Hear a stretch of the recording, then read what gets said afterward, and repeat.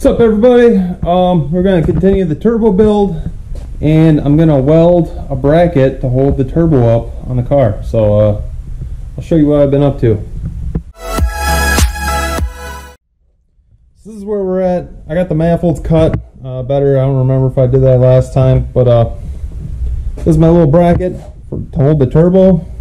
Here's the flange that I'm going to weld to. And then this is going to hold it up. I'll put some gussets on the bottom. I'm going to weld it right to there over this. My little cooler or transmission cooler is just hanging there for now. I think I'm going to keep it there. I think it'll work and just be able to work right there. I did want to put the exhaust out the side over here and move these wires and have it come down and straight out the side, but I think I might do a hood exit. I kind of didn't want to do one, but I think I'm gonna. But that's only going to be a exhaust valve out, but I'm going to run a 3-inch all the way back. I removed the sway bar. That's off.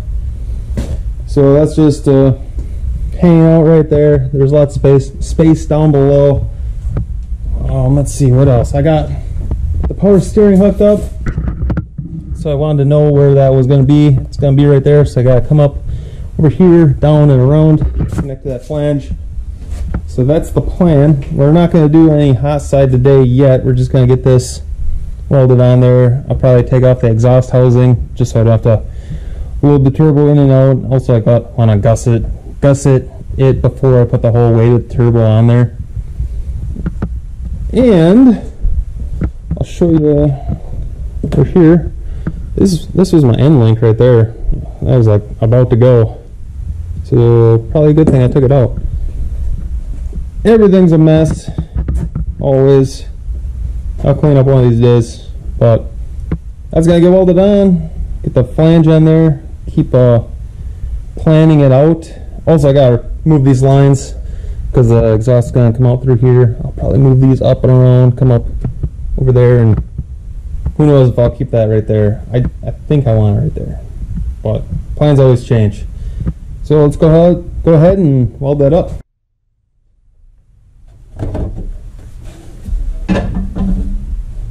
I wanted to get it close as possible to the radiator without it touching, because these are the flange bolts, and then it's only got a bolt right there, and that's enough space to put my little turbo blanket on it. So let's tack it up and see how it fits.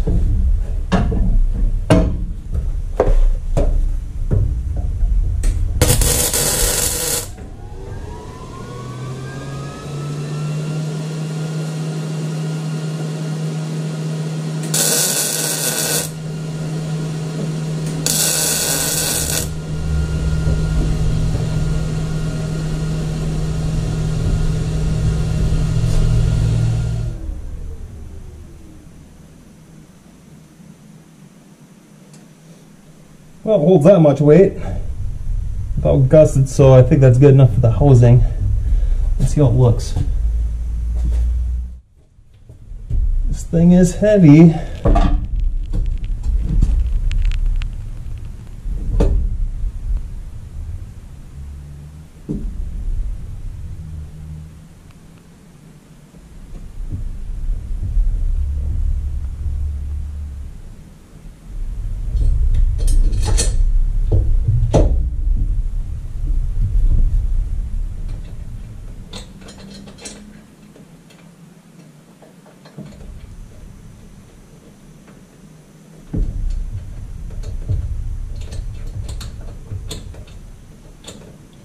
Come on now.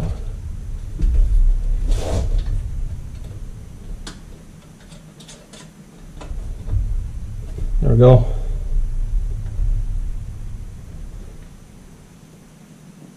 So basically right there.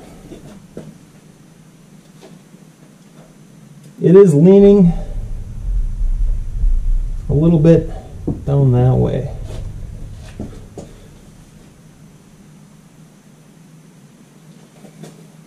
Yeah, it is leaning.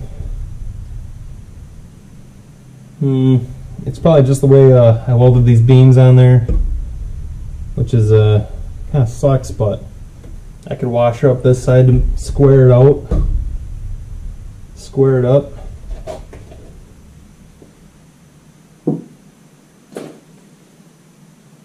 looks like it's leaning.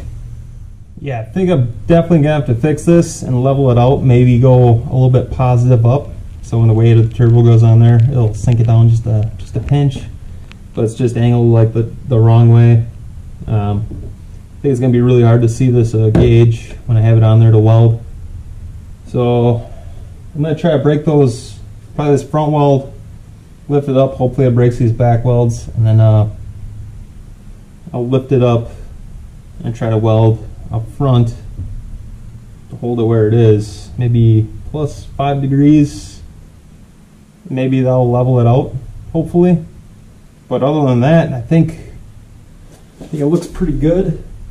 It'll tuck itself underneath the hood. We have lots of space down below.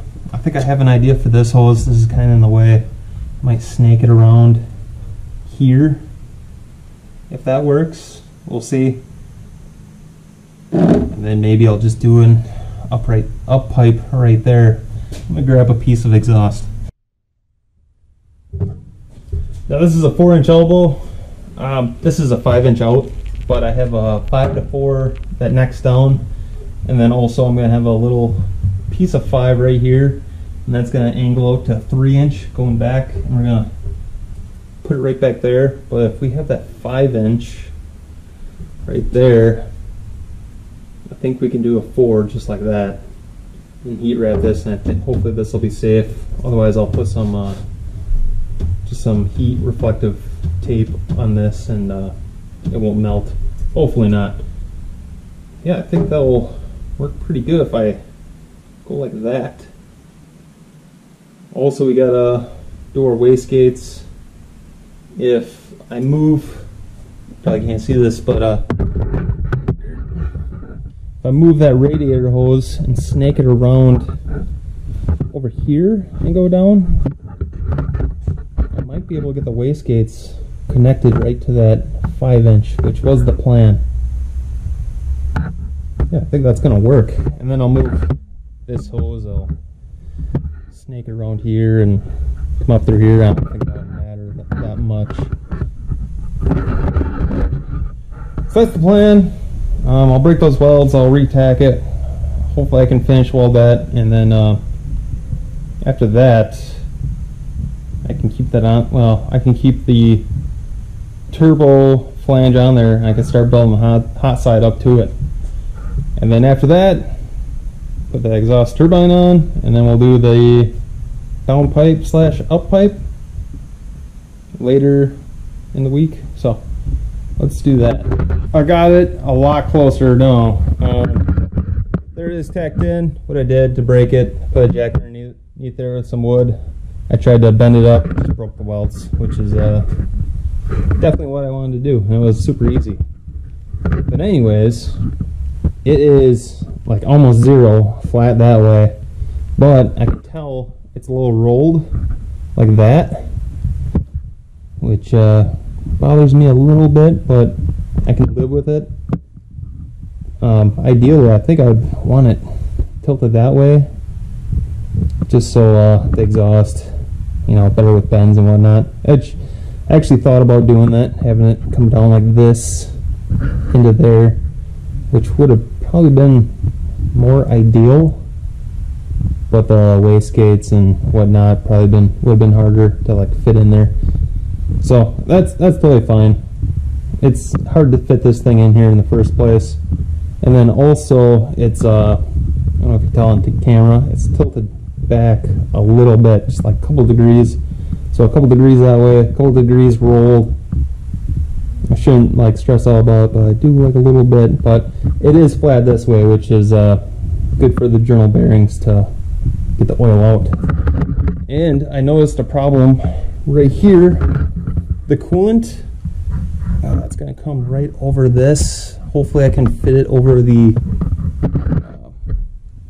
bearing center. I think that's what you call it. I'm not 100% sure, but like the bearing center. Hopefully it'll fit over here. I don't know if I have a small bend like this, which would be pretty awesome. I wish I could get one of these custom made, but I don't know. It's hard to do that. This, I had like right like that. That's definitely not going to work, so I'm going to have to cut it back here, maybe get a 90 and bring it right in. Hopefully I can make something work. I think they make 90s, like coolant 90s, and I can make it work. And then also I got this piece, which is a really extreme 90. It's almost past 90. I'm going to use that at the bottom and go to the side and come around and come up there. That will work perfectly. And then yeah, we're just moving right along. Cooler lines, I got to bring those out. They'll be probably next. I'm going to leave the cooler right there and then a pipe. But yeah, I think I'm going to finish welding that. Put gussets on it. I'm not going to film it all because there's a lot of editing. I'm not good at editing, but hopefully I'll do a big video at the end. Maybe, maybe not. We'll see. But I'm going to end it. Be sure to subscribe if you haven't already. And be sure to come back to see this thing fire up and hit the streets. But anyways, have a good one, and be sure to come back.